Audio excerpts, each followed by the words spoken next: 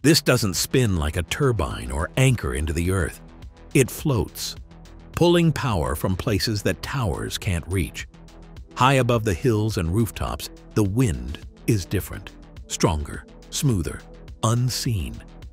For years, engineers have chased it with wings and wires, hoping to unlock a cleaner kind of energy, one that flies instead of stands.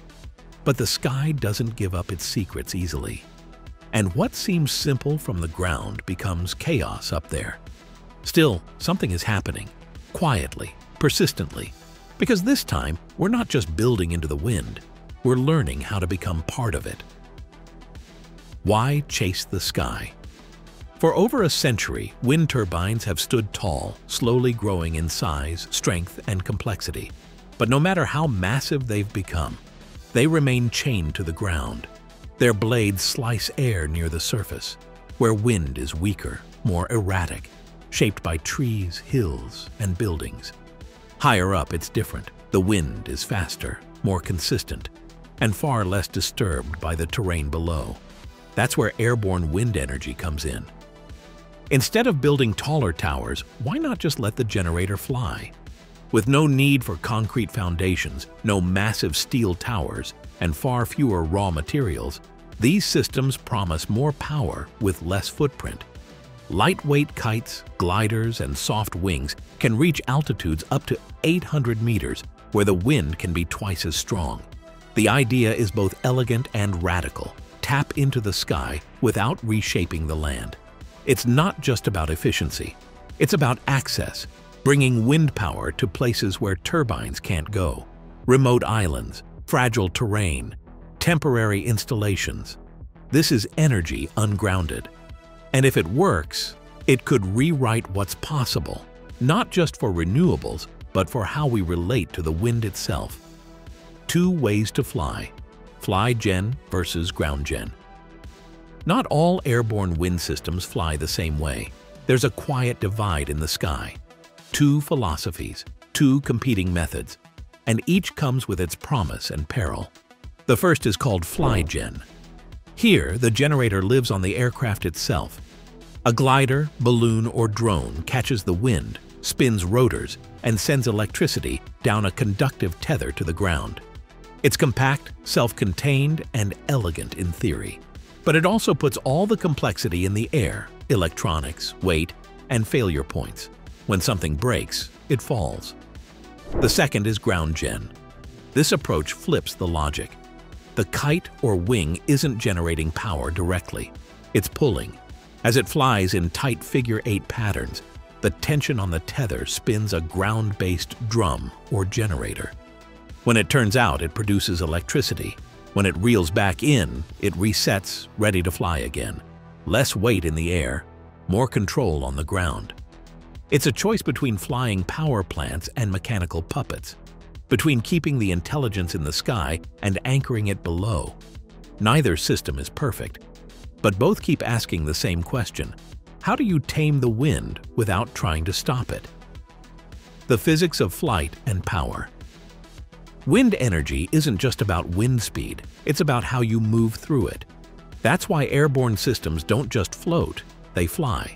In arcs, loops, and figure-8s, because when a kite slices sideways across the wind, it doesn't just drift, it accelerates. And the faster it moves, the more lift it creates. The more lift, the more pull. And the more pull, the more power. It's called Crosswind Flight, and it's the secret behind many airborne wind systems. Instead of riding the wind like a sailboat, these machines cut across it like a race car hugging a curve. The result? The apparent wind hitting the wing can be several times faster than the ambient wind. Since wind power increases with the cube of wind speed, even a modest gain in speed can lead to massive increases in output. But this flight isn't simple. These kites aren't just tugging ropes, they're executing precise, three-dimensional dance routines, guided by onboard sensors and automated control systems. One wrong move and the entire loop collapses. No energy, no flight. Still, if you can master the rhythm, it's like pulling electricity straight from the sky, not by force, but by finesse. When giants fell. Ambition filled the sky long before results did. In 2005, a company named Alteros unveiled the BAT, a helium-filled airborne wind turbine shaped like a giant inflatable donut. Suspended 300 meters above ground, it floated in place and spun a 30-kilowatt turbine, sending power down through its tether. Remote villages, disaster zones, rugged mountains. This was the dream. Clean power where no turbine could stand. But that dream deflated. The BAT quietly disappeared, and Alteros pivoted to aerial communications. Why? The wind wasn't the problem. Economics was. Then came Makani. Backed by Google X and later Alphabet, this was the boldest fly-gen attempt yet.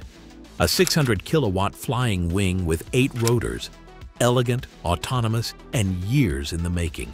It flew. It generated. But it couldn't convince. In 2020, Alphabet pulled funding, calling the path longer and riskier than hoped. Makani crashed, figuratively, then literally. Both systems proved that the sky could work.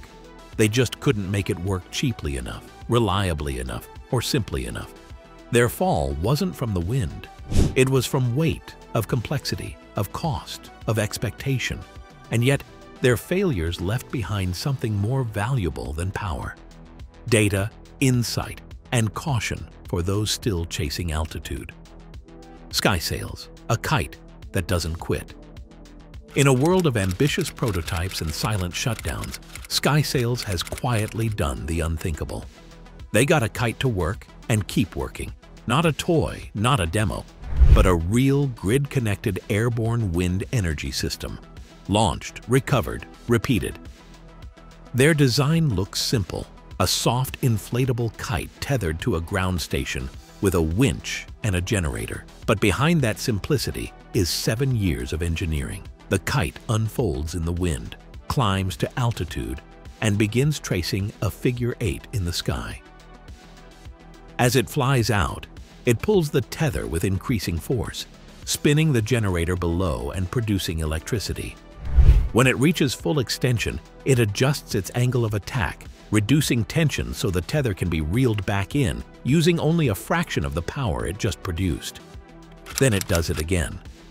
SkySails says its systems have been operating since 2021 on the hurricane-prone island of Mayo, a place where traditional turbines can't survive. Their 100 to 200 kilowatt units are available for order right now. And unlike many in this space, they've passed third-party power curve tests.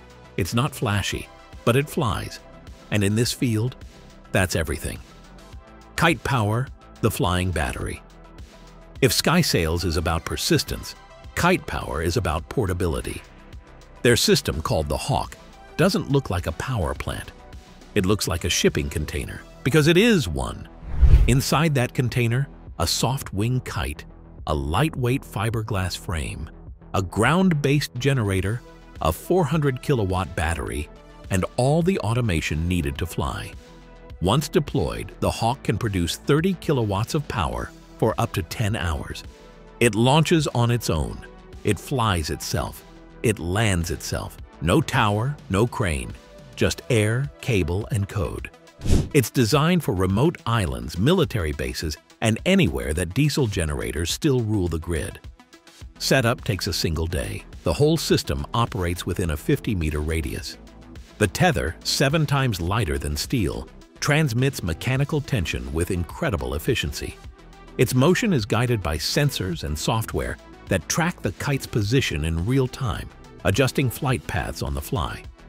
Right now, it's flying in Aruba, learning to adapt to new wind conditions and proving it can hold its own in variable climates. Like SkySails, Kite Power sees its future not in megawatts, but in mobility, power that goes where it's needed, and leaves no scars behind, tangled in regulation and risk. Getting a kite into the sky is hard. Keeping it there legally is harder. These systems exist in a regulatory blur. Drone, generator, aircraft. No category fits cleanly. In Europe, some are classed as drones. Elsewhere, they're treated like buildings. Both come with red tape. Then there's trust. Investors want simple, predictable. Airborne wind is neither. These systems fly in turbulent 3D wind fields. A sensor glitch or a software bug can send it crashing. Even a 99% success rate isn't enough if the 1% causes headlines. And without long-term flight data, funding stays scarce. Without funding, refinement stalls. It's a loop, and for now, it's grounding even the most promising designs. A revolution still waiting to land. Airborne wind energy feels overdue. The tech exists, the logic is sound, but it's still a niche, not a revolution. Why? Time. Most systems haven't proven they can last through seasons, storms, or years of wear. They fly, but only briefly.